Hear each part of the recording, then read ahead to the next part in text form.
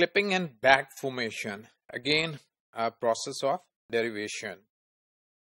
So clipping, creation of new words by truncation of an existing word. We cut the existing word to make a new word. For example, this is very common in nicknames. So many nicknames are formed via this process. Rob from Robert, Trish from Patricia, Sue from Suzanne. Some other nouns, for example, we use them in our everyday usage. Ad from advertisement, co-ed from co-education, typo for typographical error, fan for fanatics. So these are very common example of clipping that are used by every one of us. Another process is folk etymology. This happens when speaker reinterpret a form, typically a borrowing from another language, on the basis of words or morphemes that already exist in the language. So they borrow the words from other language and form a new word with the help of the morpheme that exist in their languages. So example of folk etymologies: cockroach from Spanish word cucaracha, witch hazel from witch and weak hazel. Some linguists do not take it a true derivational process. However, whenever we talk about word making processes, this is mentioned in the list. Another process of making new word is back formation, the creation of a word by removing what appears to be an affix. Right? An example of historical reanalysis and not a productive derivational process responsible for occurrence of words such as surveil from surveillance, liposuct from liposuction. So the word is back formation. This process is back formation. Some very familiar words that we find in our daily use. Paddle, that is from paddler.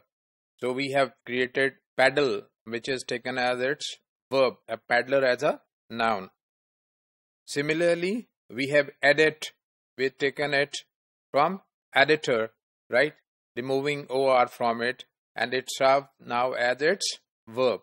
So these are some of the examples of back formation. Historically, cherry comes from Old Norman French that has the spelling C-H-E-R-I-S-E, but it is the near pronunciation of cherries, right? So the Englishman, when came across this word, they remove the S, considering it a plural S. So as a result, this was known as cherry. So similarly, we have P from peas. In order to recognize whether a form has resulted from back formation or clipping, it is often necessary to know its history. We have to look at the etymology of the word, that from which language it has come from. So unless we know that this word comes from this language, belongs to that language, we cannot very precisely know that it is back formation or it is clipping. It is as a result of clipping or as a result of doing back formation. So let's look at some word and their word process. For example, garage sale, we have a word garage sale, and that is as a result of word formation process of compounding word. Refusing its affixation, the suffix is affixed to it. Babysitter, we have babysit. It is back formation. You can see that ER is removed. Blanket, used as noun, and blanket used as verb. It is zero derivation. We talked about that generally children use it more than the elders. Cheese, hot dog, cheese dog. So it is blending. We have blend two words. Asparagus, sparrowgrass. It is from the Fork, etymology from Latin or Greek. So these are some example of word formation or derivational process: compounding, affixation, clipping, back formation, right? Acronyms. So they are a creative use of the language. They tell that the language user are continuously in the process of using language creatively, right? Some of the aspects are being, or some of the processes are being used by children, and some by the adult users, some by the technical users of a certain field.